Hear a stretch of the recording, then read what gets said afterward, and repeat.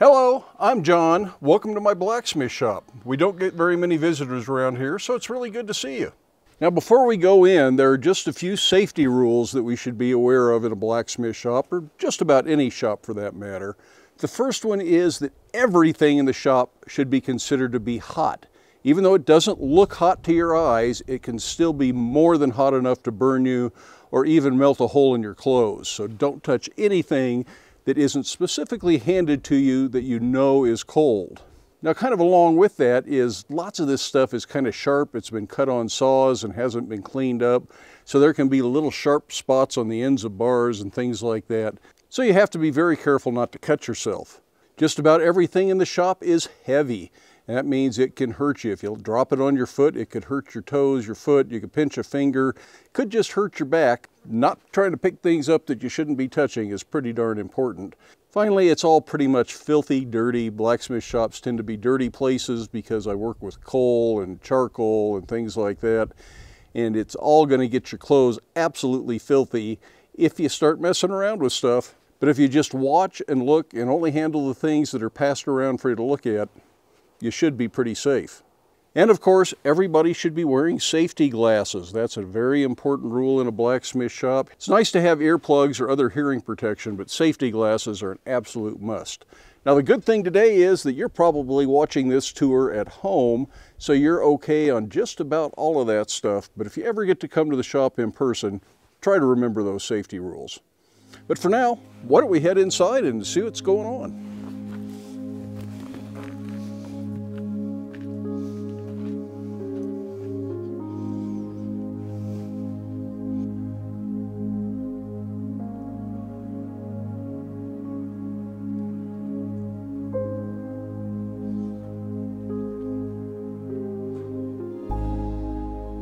For my regular viewers in the crowd, today's video is going to be something just a little bit different. We're going to have a virtual visit to the blacksmith shop for those that are homeschooling or doing summer day camp from home. Whatever the case is, that the younger crowd is stuck at home and doing things online. This is a chance to visit a blacksmith shop if you can't get out and visit one in your own area. So regardless of your age or why you decided to stop in today, welcome to the shop, and we're going to get on with our little tour.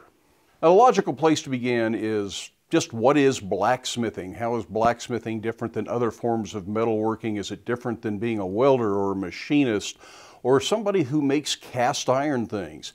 And the answer is yes, it is a little bit different than those things. Blacksmiths primarily work with iron-based metals, so that's wrought iron and steel.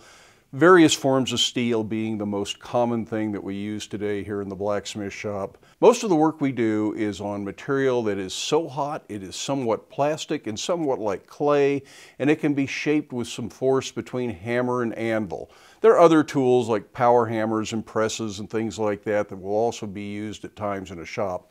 But the main tools really are the hammer, the anvil, and a source of heat to get the material hot enough, which is extremely hot. It needs to be a bright red or an orange heat, and that's somewhere between 1500 and 1800 degrees, so it's extremely hot. And that's why I told you before coming into the shop to be careful about what you touch, because it's really easy to get burned. Even as things cool down and look like they're not hot anymore, they are still plenty hot enough to burn you.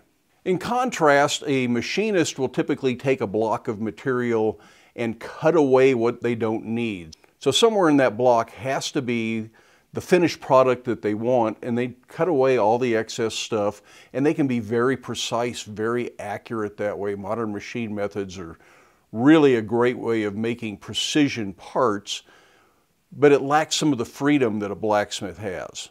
A welder, on the other hand, can bring things together and join them by using modern welding techniques, but they generally don't completely reshape a material. They don't start with something big and heavy and make it small and thin, and they don't start with something that's maybe a little bit too light and make it heavier and thicker. But those things are exactly what we can do in a blacksmith shop, and exactly why blacksmithing has a certain amount of versatility and leaves a certain character to the work that some of these other things don't have. What then is it that blacksmiths actually do these days? Now, when I started blacksmithing, that was about 36 years ago, everybody thought blacksmiths just made horseshoes, Well, 36 years later, I have yet to actually make a horseshoe or put a shoe on a horse. So I don't do that, and that's actually called being a farrier. And while blacksmiths did a lot of farrier work back in the day, it isn't necessarily what makes a blacksmith. Now today we have a show out on TV called Forged in Fire, so everybody thinks blacksmiths make knives. And I've made a fair number of knives. Never made a sword, but I have made some knives. But I don't make a whole lot of them anymore because it's not really what interests me as a blacksmith.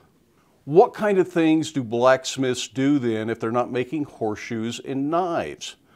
Well, in my shop, I like to make tools. I make things like this gouge for woodworking. I make some axes and hatchets, things like that. I make things like door hardware, hinges and handles and latches, things like that. Occasionally something like a nice big candle holder. Just whatever I kind of feel like. There's lots of stuff people can do in a blacksmith shop that aren't really so easy for a welder or a machinist simply because of the differences in the way people do things. That doesn't make blacksmithing better than either of those, it's just different.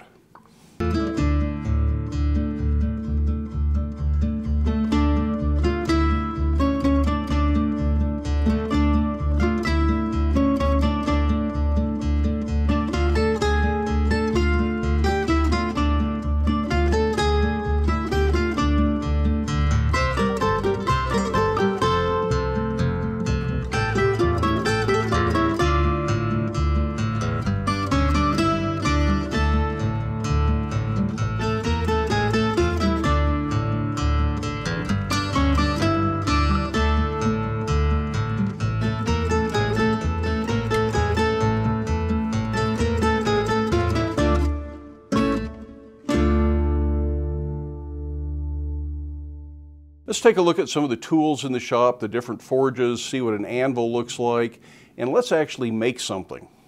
The anvil is kind of the centerpiece of the blacksmith shop. It is the surface on which most of the work is done. This particular anvil is about 300 pounds. I know somebody was just dying to ask that question. The top here is where most of the work is done, but if you need to do some bending or some other special operations, the horn comes in handy. We'll take a look at how that horn works and what you might use it for. And of course, a hammer is the thing that you use on the anvil to shape the steel. And there are just a huge variety of hammers. I don't know how many hammers I have here in the shop. They're all a little bit different. They all do one thing or another a little bit better. So blacksmiths tend to collect quite a few hammers.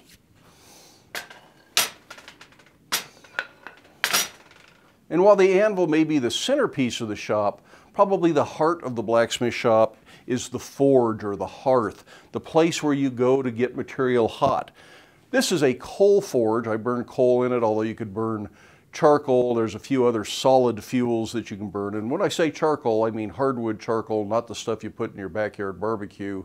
And this has to have a fire hot enough to get material soft so that you can work it between the hammer and the anvil. I also have a forge that runs on propane, and that's a good way to get things hot. And depending on what I'm doing, I'll pick and choose which forge I'm going to work in. Also, time of year a little bit. During the winter, the propane forge helps heat the shop a little bit better, and I kind of like that. So before any work can happen in the shop, we got to get a fire going. And everybody's got their favorite way of starting a fire in the forge. Some people use a torch, some people just use a match and a piece of paper like this. Depending on the day and if it's been cold and wet, I'll change what I do. I like to add a little bit of wood to the fire.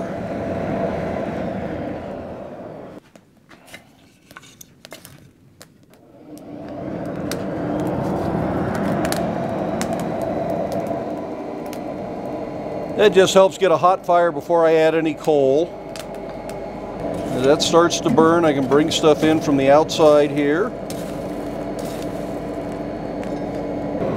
And you see all this kind of nasty smoke? That's actually fresh coal burning, and that's not what we typically burn in the fire. I mentioned that we can burn charcoal in the forge as well as coal. And charcoal is really just wood that's been cooked at a high heat and it's transformed it into a little bit different material, more of a pure carbon material. And we can do the same thing with coal. Coal, as I put it in the forge, is hard and it's shiny and it's heavy, but it converts to what we call coke. Coke is then just a pure carbon form that's light and kind of fluffy, and it burns clean, it doesn't smoke. So coke is to coal what charcoal is to wood. And it's the coke that we really want to burn in the forge, and it converts as we bring fuel in at the edge of the fire. If I do everything just right, this fire should hardly smoke at all. Rarely is that the case, but that's my goal. So let's get to the part you've been waiting for. Let's look at some hot iron.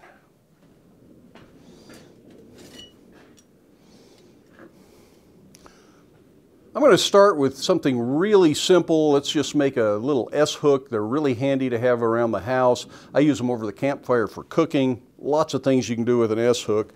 And we'll talk about a few basic blacksmithing techniques as we make our S-hook.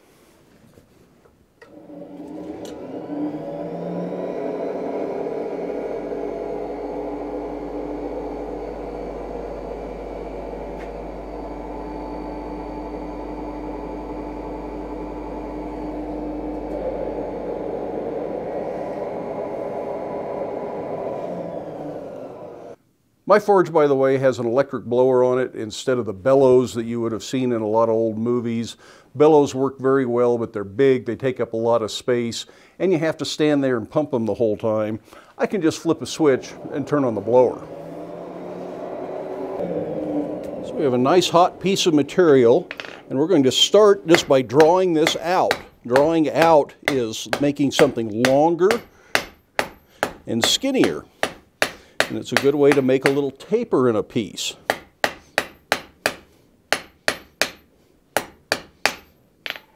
Now, just to give our S-hook a little bit more interest, I'm going to bend the end and put just a little scroll. So this is another technique blacksmiths can use, is bending and scrolling. Next thing you want to do is bend it into a hook. So I'm going to heat it back up again and get enough material hot. And no, I'm not touching it, that would burn me. I'm going to get enough material hot to make the hook. I cool the tip in a little water in case I accidentally hit it. This is some place we can use the horn of the anvil to help shape this. And I'm not really trying to forge it out over the horn, I'm just trying to bend it over the horn. And that becomes a very good place to do that. And kind of straighten it out. And there's our hook for our S-hook. Let's do the same thing on the other end.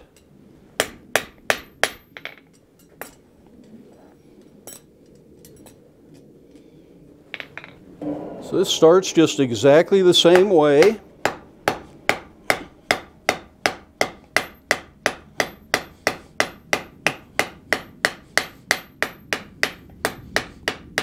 I'm going to put the little curl on there because I still have just enough heat in there to do that.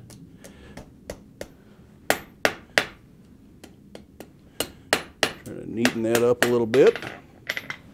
Sometimes blacksmiths will make special tools to make their lives a little bit easier and get the work done faster. This is just a little jig I use for bending S-hooks. This doesn't need to be real hot to bend around a jig like this. But I see I have made a mistake. I can even tap on this a little bit to clean that up. I don't have an S-hook, that's more of a C-hook. Nobody uses C-hooks. What are we going to do about it? This will be an excellent opportunity to take a look at another blacksmithing technique that we call twisting.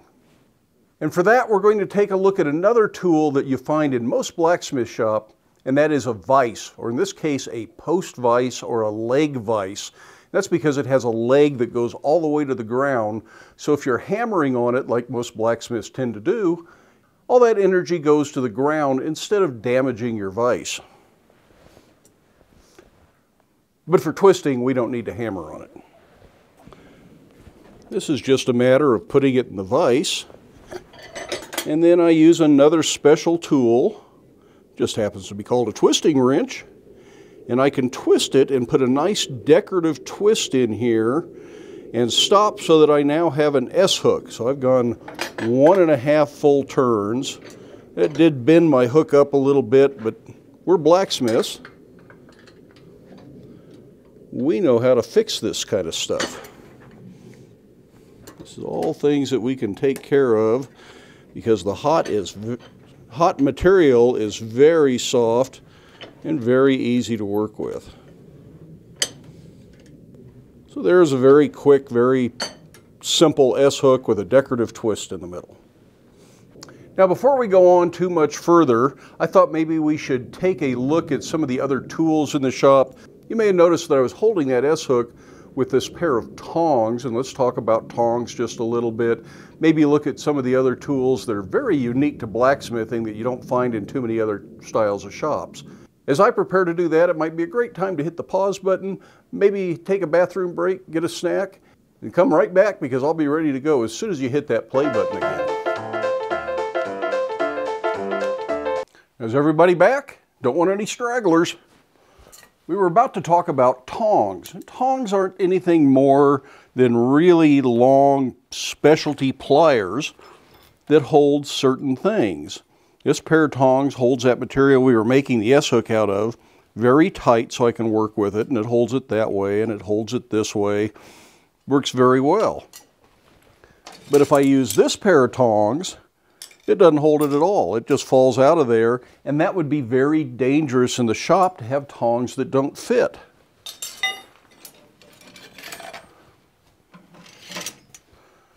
So tongs come in lots of different varieties, or I should say you can make tongs in lots of different varieties, because a lot of these tongs I have made here in the shop. Some of them are store-bought because they are available out there. But oftentimes when a blacksmith needs a special pair of tongs, it's easier to just make them than it is to wait for them to be delivered in the mail. So we can have box jaw tongs, these are slotted jaw tongs, these are V-bit or bolt tongs because there's room for a bolt head up here in this area. There are flat tongs that hold sheet metal and flat things. There are tongs that are bent over that are good for working on certain tools and rings and things like that. So lots of different tongs. In this shop, I probably have over 100 different pairs of tongs, each one kind of specialized just for what it does. And even then, sometimes I still don't have exactly the pair of tongs I want. I either have to make a new set, or I can get these hot and reforge them and make them into the tongs that I need. I can just reshape them a little bit if they're close. So in blacksmith shops, you're going to see lots and lots of tongs. I talked earlier about hammers, and in just a minute or two, we'll talk a little bit more about some of the different kinds of hammers that you might find in a blacksmith shop. But let's talk about some things that look like hammers, but aren't. These things have handles like hammers do. They look like they could be swung like a hammer, and I suppose if you wanted to, you could swing them like a hammer. And the truth is, in some countries, they refer to these as hammers, even though they aren't swung and they aren't used like a hammer. Well, what these are tools that are held on the work at the anvil and then struck with another hammer. They're often referred to as set tools. And generally, it's not the blacksmith swinging the other hammer. This is usually done by an assistant, an apprentice, often referred to as a striker. I don't actually have a striker in my shop, so I don't use tools like this much at the anvil. If I need to, I can swing a hammer and hold stuff, but it's a lot easier sometimes to hold the material you're working with the tongs in one hand, hold this tool in your other hand, and then have a striker. So what do I do if I need a striker? I can resort to this tool, which is called a treadle hammer. That's because it has this foot treadle that swings the hammerhead up and down. And I can hold the material in one hand, I can hold the tool in the other hand, and I can strike with the treadle hammer. Have to get it hot first though. These handled set tools or top tools are made in different varieties. They aren't all the same. One with a round shape here is referred to as a swedge. And they are often used in pairs so that you can put one in the anvil and one on top and use them that way. This particular tool is a flatter, and it's just used for smoothing things between the hammer and the anvil. This is a chisel or a hot chisel made to be used for cutting hot material, and you can have punches. Lots of other tools are made this way. The principle is always the same. They set on the work and then they are struck with another hammer. Might be why they call them set tools, but don't quote me on that.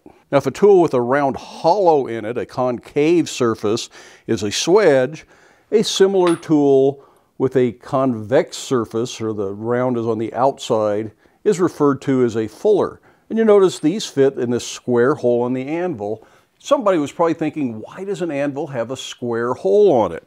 Well, that's why. It holds tools. This is referred to as a hardy hole, and the hardy itself is a tool like this. It is a chisel, and it sits in the hardy hole. And the hardy then is used for cutting material, which cutting is another technique blacksmiths can use. And I don't cut all the way down because I don't want to damage my hammer on the hardy or damage the cutting edge of the hardy with my hammer. So I come back and I just break that off. But that's a very quick and efficient way for blacksmiths to cut things when they're already working hot at the anvil instead of letting it cool and then going to a saw. And just like the top tools, there are lots of different bottom tools or hardy tools that can go in the square hole in the anvil. The companion hole, the round hole, is often referred to as a pritchel hole. And a pritchel is a special punch used by horseshoers to punch the holes in a horseshoe for the nails. So this is something that comes about because blacksmiths did do a lot of horseshoeing at one point. Today we still use that mostly for punching holes, and it's a place where you can drive a punch through a piece of material. Instead of drilling a hole, you can punch, and the pritchel hole is a handy place to drive the punch through if the punch fits. It's got its limits, but it's not bad. Maybe we ought to take a look at that too. Now, to punch a hole through a piece of steel, we just need to punch the shape we want. It doesn't have to be a round hole. A drill press only drills a round hole.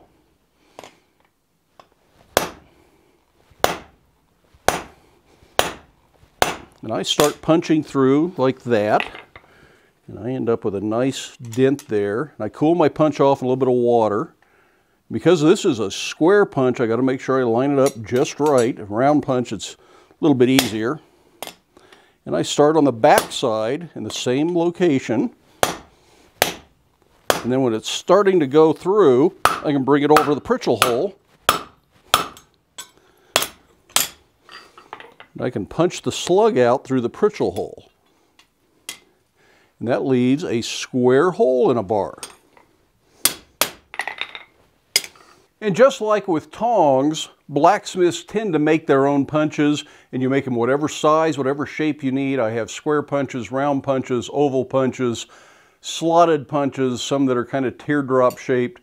It's just whatever you need in a punch, whatever kind of hole you need to put in a piece of material. And that's one of the advantages blacksmiths have over machinists and welders that generally can just drill round holes.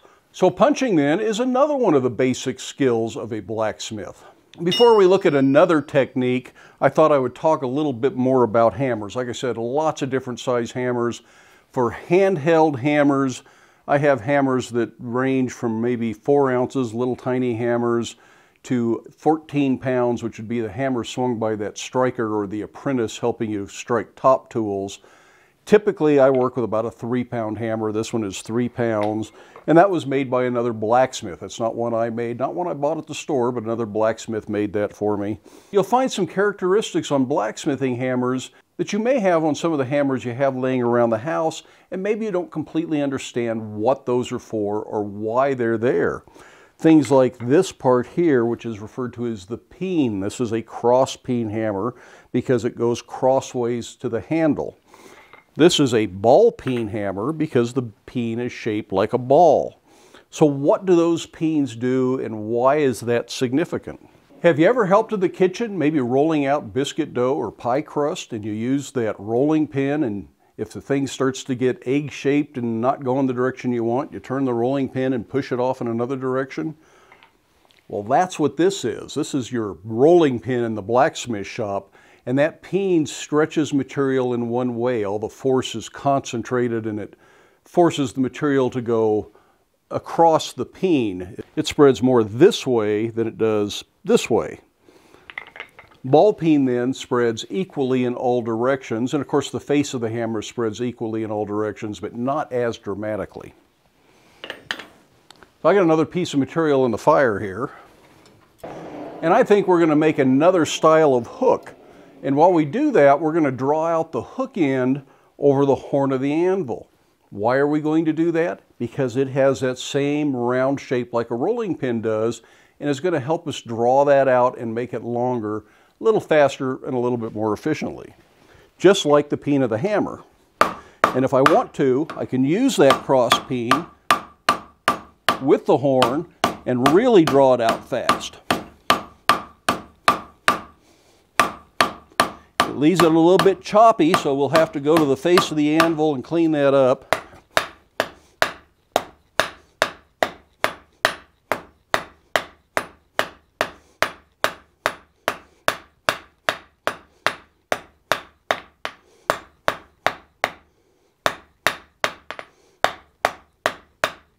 That leaves a nice taper.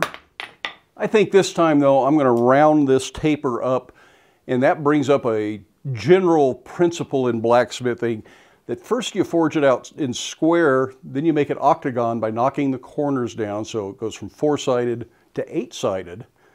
Then you round that up. And it's a lot easier to keep things neat and round and even if you go square, octagon, round. So that's drawn out square. And I'm going to knock the corners down and make it octagon. And then I'm going to round it up just by rolling it. I just roll the tongs in my hand like that.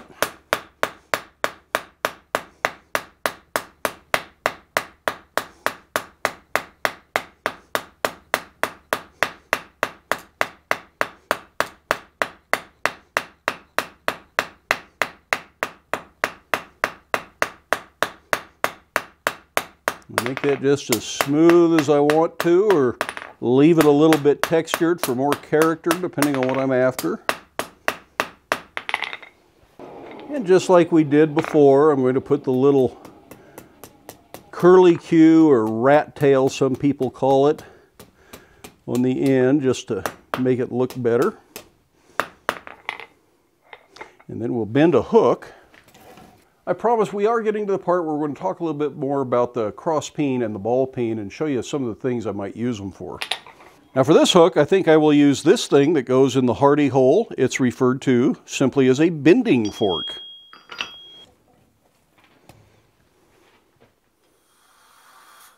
And this works a lot like that other bending jig, but it doesn't give you a specific size. You have to kind of work with it.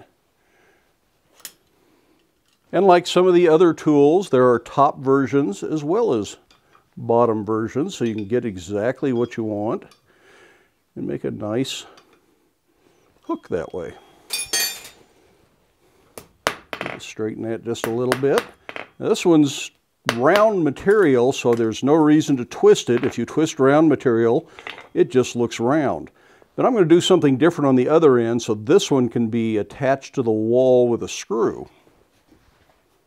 Now I'm going to start this just over the edge of the anvil, and the hammer is going to be half on and half off the anvil, so I can push that down and create a little shoulder there. These are called half-face blows, but I want to spread this more one way than I do the other, so I'm going to go to the peen of the hammer, and I can start spreading this.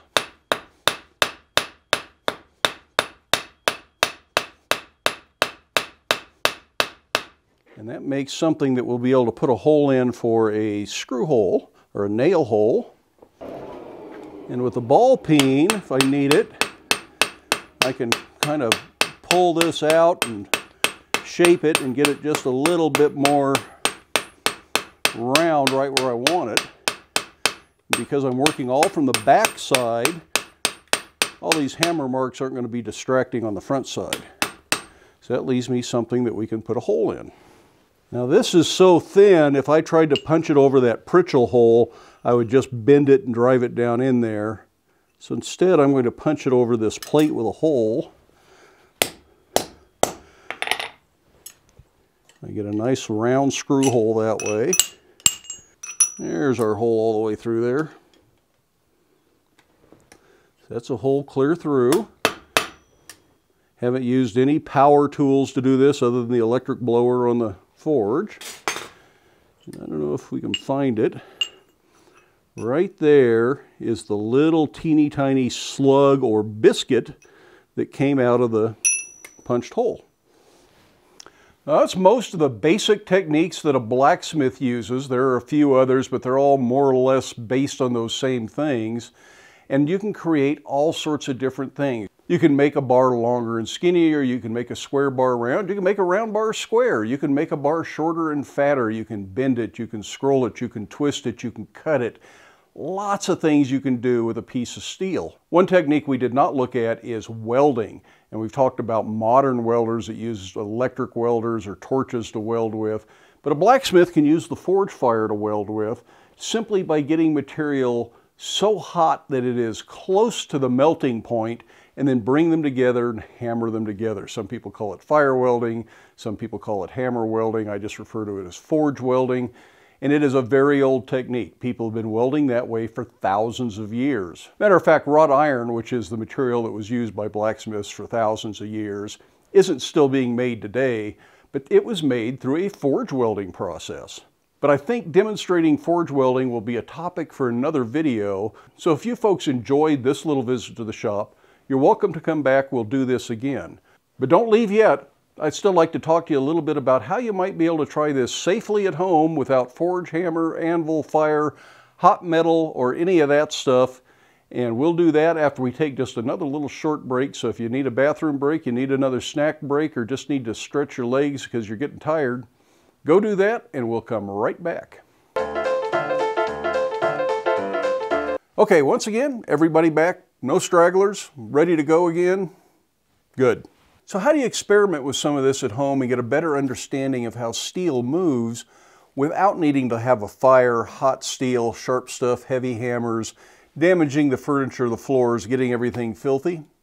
I gave you that answer earlier on in the video, and that is that hot iron is kind of plastic, kind of like clay, and if you've got some clay, we can make this work. I'm using plasticine, but you know, Play-Doh would work just fine. The plasticine doesn't seem to dry out the way Play-Doh does, so in some ways it's better, but whatever you happen to have around the house should work. So this is just a piece of the plasticine, and it is soft, and it's probably about as soft as iron is. Play-Doh is probably softer, so it'd be easier to work with. But this is something that you can work with. And if you don't have a hammer you can use, and you don't have an anvil and all that, this is soft enough you might be able to hammer it out by hand. You're going to have to turn it back and forth to get it to behave, but I can draw that out. I can use a little piece of wood as an anvil and get a small hammer if I want to. You don't have to work this super hard. A little toy hammer, a wooden hammer, rubber mallet, all those things would probably work. Now this won't behave exactly like hot iron does, but it's pretty darn close, and you can try a lot of things out with this. You can roll this end over and make your little curly Q. It's not going to harden and stay the same, and you're not going to be able to make useful projects, but you can try some of these techniques out. And this is not a bad way to do that. Let's go a little further here and draw this out some more. And just using your hands, because you don't have a vise, you can put a twist in this.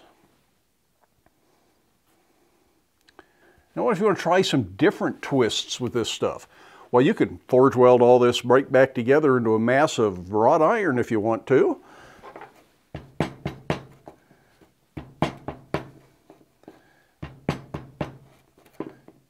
And we'll hammer that back out into a nice square.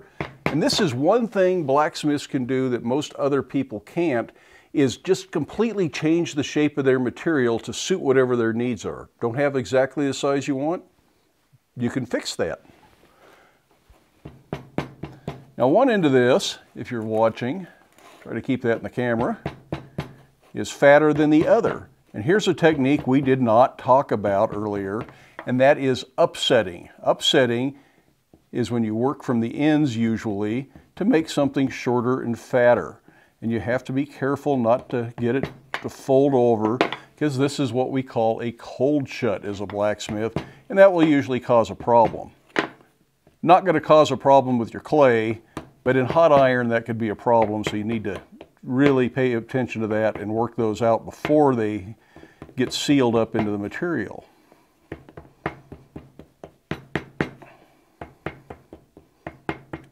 So now I've got a nice little bar here. You notice it's got some cracks along the edge. That's very typical of what actual wrought iron would do. Now if you have something like a butter knife or a plastic modeling knife or something like that, you can do that with this. This is what you would do with a chisel. Cut down from the top like this, hot, using a hammer, and you could chisel a line down the middle of that.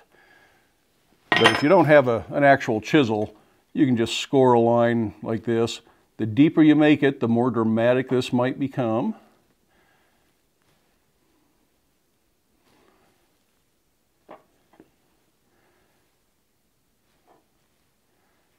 So I've got a line now down all four sides, and now when I twist this, you end up with a line down the middle of the twist that makes that a much more dramatic twist and really adds some interest. So in blacksmithing, that's a really good technique. And you can experiment with running that close to the edges, right down the center, just down one side, just down two edges real close to each other. You can make the bar into kind of a diamond shape and try it that way. Experiment with the clay and just try things. You can do those half-face blows. You can use the ball peen if you're using a hammer. Or again, use your thumb like a ball peen and you can squish it out the way you want to. And there's your little shoulder for your hook that we did. It shows you how that might work. And one of the things I showed you early on in the video that I had made is a little hatchet. Now how was that done? And this is something we can do in the clay. Remember I told you everything in the blacksmith shop gets dirty? Well, my piece of clay here is already starting to turn black because it's taken all the dirt out of my fingers. And that's something that always a problem in the blacksmith shop is filthy hands and filthy clothes. But let's make a little axe out of this. This is some place that forge welding would be used. I'm going to make a little bar out of here.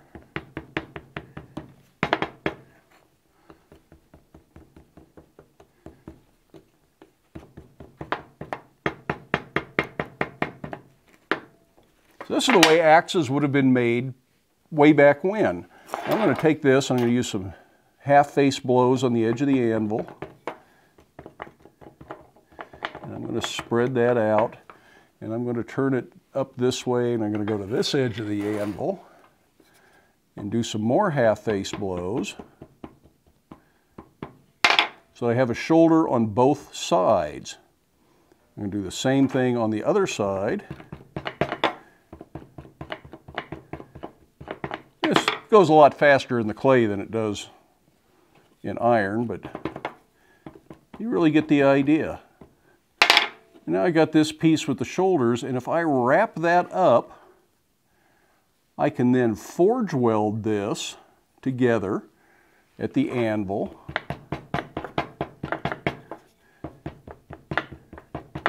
And I can shape this, and I can stand it up a little bit here and work this down. It'll take a lot more work to actually make an axe out of this, but you kind of get the idea there. And if you need to, you can upset this back down a little bit to keep getting out of the camera here. But that's sort of how that axe was made. Not exactly. There's a lot more work to making an axe than this is. And oftentimes, because not every kind of steel can be hardened and will hold a good cutting edge for a tool, a blacksmith will then forge weld in a higher quality steel, and that way you can get the benefit of the high quality steel right at the cutting edge where it needs to be without investing all that good steel in the body of the tool where it doesn't need to be hardened. And that was really important 200-300 years ago when materials were incredibly expensive. Now materials aren't so expensive and labor is very expensive, so sometimes that's not the best way to go. But it is one technique, and it's something I still do a lot, just so I can make tools the way they used to be made. So use your imagination, try different things. You can roll this up into a tube to make it look like a candle holder like I showed you at the beginning of the video. You can draw it out into thin material for hooks. You can make decorative leaves out of it. You can do all sorts of things using the clay instead of hot iron. Now, if you really think you want to learn about blacksmithing and actually get into hot iron, one, absolute adult supervision, mom and dad's permission all the way. Don't do anything on your own because it can be really dangerous to try and build a forge in your backyard. The best idea is to find somebody teaching a class. And if you're in the United States, the Artist Blacksmithing Association of North America, or ABANA, has affiliate groups throughout the country, and these groups are the ones that will be teaching classes or will know who is teaching classes. And they're the ones to get a hold of. Now, right now, with the current stay-at-home kind of stuff we've been doing, most of those classes have been canceled. But by this time next year, you should be able to find one if you're still interested. In the meantime, the internet is full of information on blacksmithing. I have quite a few videos that I've made here on YouTube about blacksmithing, but there are a lot of other blacksmiths out there. So I encourage you, if you're interested, to go ahead and watch some of those videos and just learn as much as you can. And if when things settle down, classes open up again, you're still interested, mom and dad say it's a good idea, maybe you can look into it at that point. But in the meantime, you can satisfy the itch to learn a little bit. Even if you don't have tools at home, even if you don't have an anvil, a forge, a shop, can't light a fire, you can still do this stuff in clay. And if you do it in clay that hardens, you can have little trinkets that you get to keep around and look at those ideas and go back and revisit those. Sometimes blacksmiths will work these ideas out in clay just to see if it really works, because you're not out much in materials. You can scrunch it back up and do it again and try something different. And it really does help come up with ideas and try different things out. If you have any questions for me, feel free to ask down there in the comment section. I will try to answer. If there's a lot of questions, or seems to be a lot of interest in doing a part 2 of this series, where maybe we'll look at some of the other bigger tools in the shop, like the power hammer, or maybe look at forge welding, and just see more of what really goes on in the blacksmith shop, I will consider doing that. But if you just have a simple question about a tool or an idea or something I said that I didn't quite explain well enough, feel free to ask that question down in the comments section. I'll try to get all those questions answered in the next few days. In the meantime, have fun, stay safe, and if you are in the shop, wear your safety glasses. I'll see you later. Any questions, comments? No?